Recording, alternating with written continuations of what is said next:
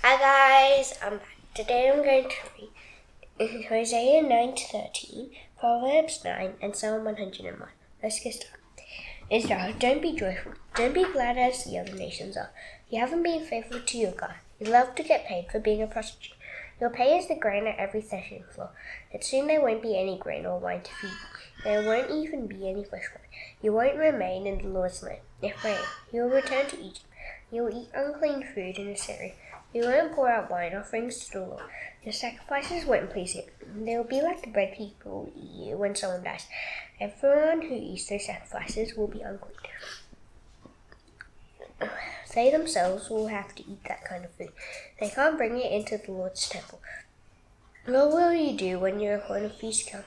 What will you do on the Lord's special days?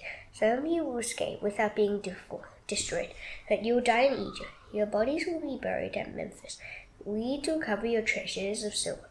Thorns will grow up in your tents. The time when God will punish you is coming. The day when He will judge you is near. I want Israel to know this, that you have committed many sins, and you hate me very much. That's why you think the prophet is foolish. You think the person the Lord speaks through is crazy. The people of Ephraim, the prophet, along with my God, is warning you of danger. But you set traps for him everywhere he goes. You hate him so much. You even wait for him in God's house. You sunk deep, very deep into sin, just as your people did at Gibeah long ago. God will remember the evil things they have done. He will punish them for their sins. The Lord says, when I first found Israel, it was like finding grapes in the desert. When I saw you people of long ago, it was like seeing the early fruit on a fig tree. But then they went to Baal Peor. They gave themselves to that shameful god named Baal. They became as evil as the god they loved. Ephraim's greatness and glory will be gone. It will fly away like a bird. Women will no longer have children. They will not be able to get pregnant. But suppose they do have children, then I will kill every one of them. How terrible it will be for them when I turn away from them. Tyre is planted in a pleasant place, and so is Ephraim. But the Assyrians will kill Ephraim's children. Lord, what should you do to Ephraim's people? Give them women whose babies die before they are born. Give them women whose breasts have no milk. The Lord says, my people did many evil things in Gilgal. That is why I hated them there. They committed many sins, so I will drive them out of my land.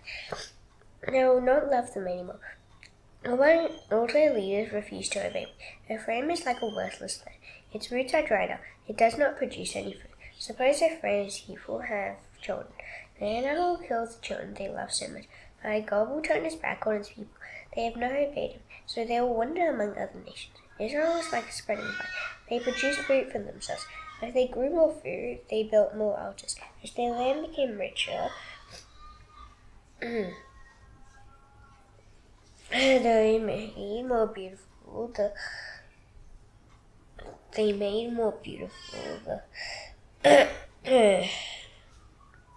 the sacred stones they worship. Their hearts are dishonest, so now they must pay for their sins. The Lord will tear down their altars. They will destroy their sacred stones. Then they'll say, we don't have a king. And that's because we didn't have any respect for the Lord. Suppose we did have a king. What could He do for us? They make a lot of promises. They make agreements among themselves. They make promises they don't mean to keep. So court cases spring up like poisonous weeds in a plowed field. The people who live in Samaria are filled with fear. They are afraid for their God that looks like a calf.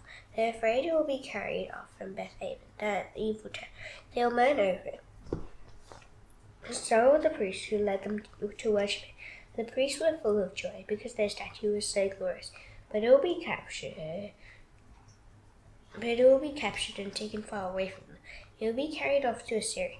The people of Ephraim will be forced to give it to the great king. They will be disowned. Israel will be ashamed of its agreements with other nations. Samaria's king will be destroyed. They will be like a twig swept away by a river. The high places where Israel worshipped other gods will be destroyed. That's where they sinned against the Lord. Thorns and weeds will grow up there. They'll cover the altars. Then the people will say to the mountain, cover us. They'll say to the hills, fall on us. The Lord says, Israel, you have done evil things ever since your people sinned at Gibeah long ago. And you are still doing what is evil.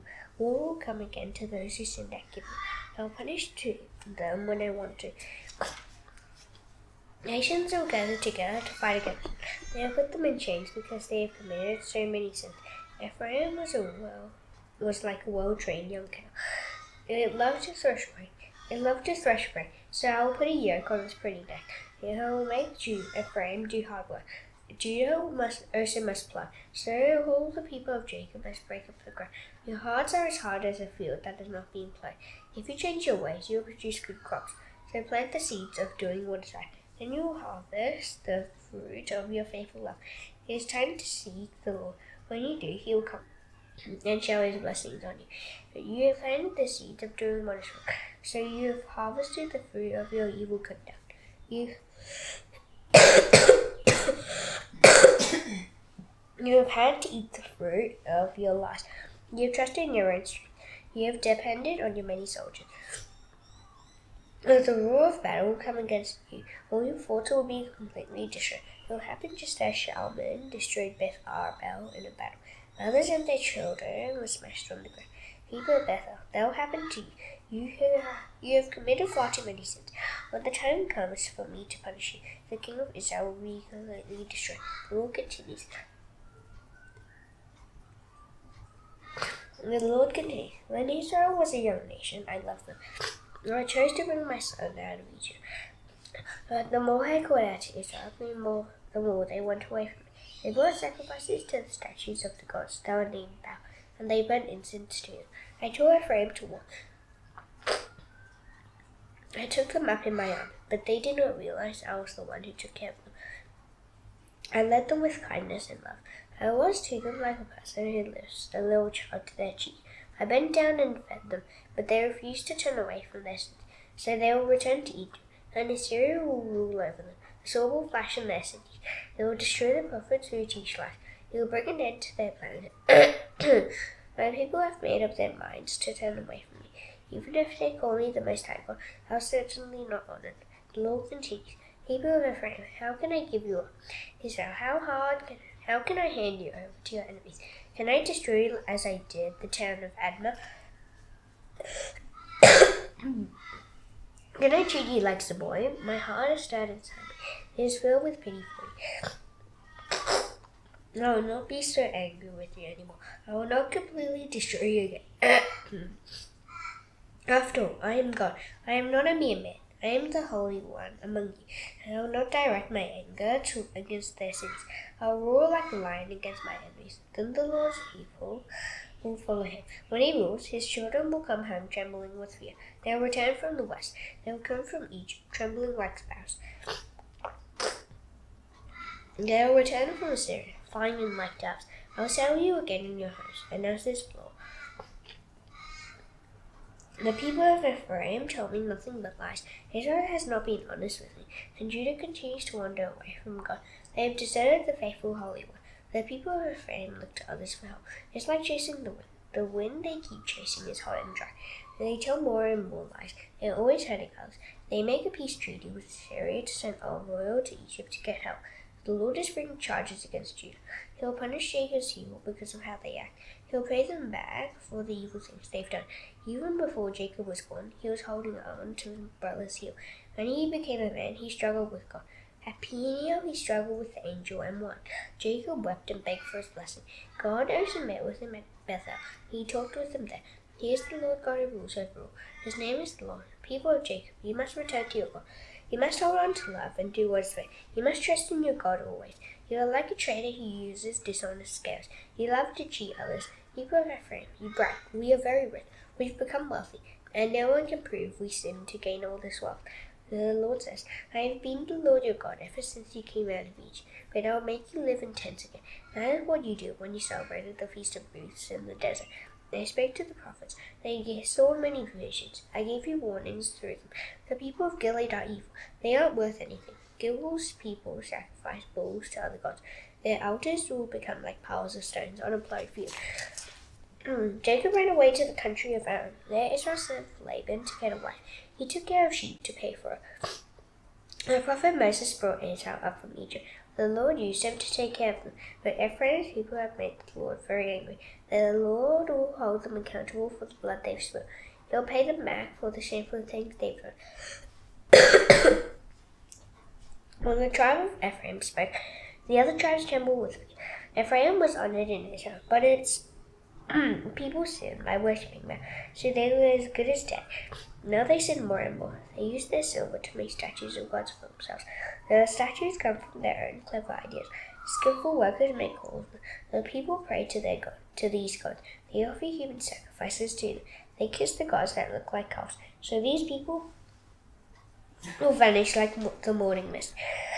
They will soon disappear like the early dew. They will be like straw that the wind blows around on the threshing floor. They will be like smoke that escapes through a window. The Lord says, people of Israel, I have been the Lord your God ever since you came out of Egypt. You must not worship any god but me. You must not have any savior except me. I took care of you in the desert. It was a land of burning heat. I fed them until they were satisfied, and then they became proud. They forgot all about me, so I will leap on them like a lion. I will hide and wait beside the road like a leopard.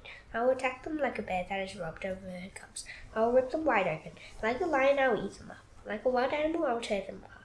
Israel, you will be destroyed. I helped you, but you turned against me. Where is your king? Wasn't he supposed to save me? Where are the rulers in all your towns? He said, give us a king and princes. So I became angry and gave you a king. Then I took him away from me. Ephraim's guilt is piling up. I am keeping a record of all their sins. They have suffered pain like a woman having a baby. They are like foolish children. It is time for them to be born, but they don't have the sense to come out of their mother's body. I will set these people free from the power of the grave. I will save them from death. Death, where are your plagues? Grave, where is your power to destroy? I will no longer pity Ephraim, even though they are doing well among the other tribes. Trouble will come to them. I will send a hot and dry wind from the east. It will blow in from the desert. Their springs will not have any water. Their wells will dry up. All their treasures will be taken out of their storms. The people of Samaria must pay for their sins. They have refused to obey me. They will be killed by sword. Their little children will be smashed on the ground. Their pregnant women will be ripped wide open. Proverbs 10. Proverbs 9.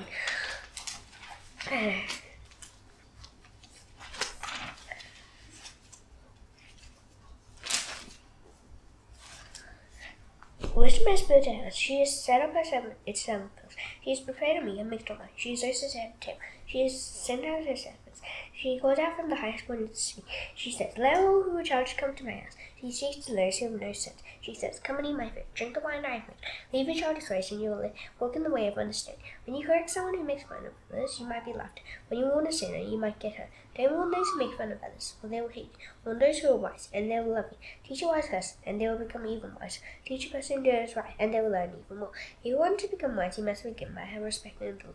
To know the Holy One is to gain understanding. Through wisdom you will live a long time. Years will be added to your life. If you are wise, your wisdom will reward you. If you make fun of others, you alone will suffer. The will be called foolishness as well. She is childish and knows nothing. She sits at the door of her house. She sits at the highest point of the sea. She calls out to those who pass by. She calls out to those who go straight on their way. She says, let all who are childish come to my house. She speaks to those who have no sense. She says, stolen or is free and eaten in secret tastes good. They don't know that dead people are there. They don't know that our guests are deep in the place of the dead. Psalm 101.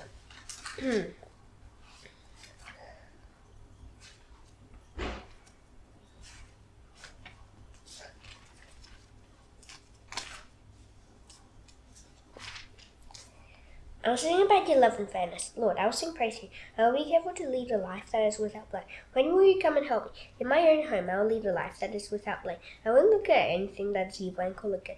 I hate the acts of people who are unfaithful to you. I won't have anything to do with those things. I will stay away from those whose hearts are twisted. I won't have anything to do with what is evil. I will get rid of anyone who tells lies about their neighbor and deceive.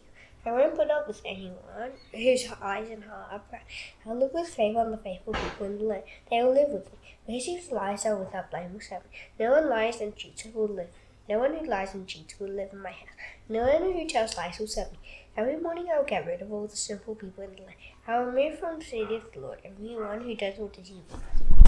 Now that's done, I shall now do the Lord's Prayer. Please bow your heads. Our Father in heaven, Hallowed be your name. Your kingdom come, your will be done on earth as it is in heaven. Give us today our daily bread. Forgive us our debts, as we also forgive our debtors.